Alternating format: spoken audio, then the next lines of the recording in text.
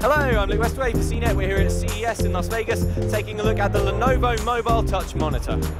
So this gadget might look like a tablet, but in fact there's no processing power going on inside. It's only a monitor and it connects to a laptop or desktop over Wi-Fi. The monitor measures 13.3 inches on the diagonal and it has a resolution of 1600 by 900 pixels.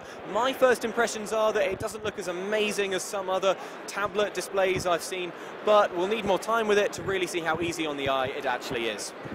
The fact that it's quite compact means it should be easy to carry around with you all day, but it's not the slimmest device I've ever seen. If you spin it on its side, you can see it's a little bit chunky. If prodding the screen with your meaty digits is too imprecise for your needs, then you might want to check out this optional stylus, which plugs into the corner here. This is a Wacom stylus and it has 256 levels of sensitivity. If you're carrying this thing around with you all day, then you don't really want to get it all scratched up and looking horrible. So Lenovo's got these two cover options. There's a hard cover and an Apple Smart Cover style folding affair.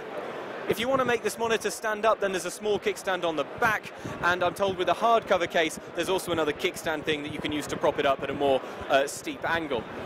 If you're using the soft cover case, then just like the iPad, it folds up into a triangle and it rests on that for support.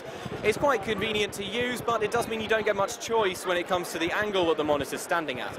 Another downside is that this monitor only works with Windows 8 devices. That means no iPad, no Nexus 7, and no older Windows kit.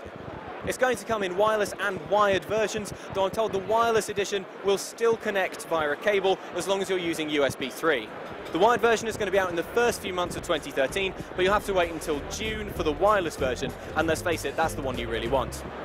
As for pricing, this thing isn't going to come cheap. It's going to be $349 for the wired version and $449 for the wireless one. It's certainly an interesting idea. Let us know if you think it will catch on. I'm Westaway for CNET, and that was the Lenovo Mobile Touch Monitor.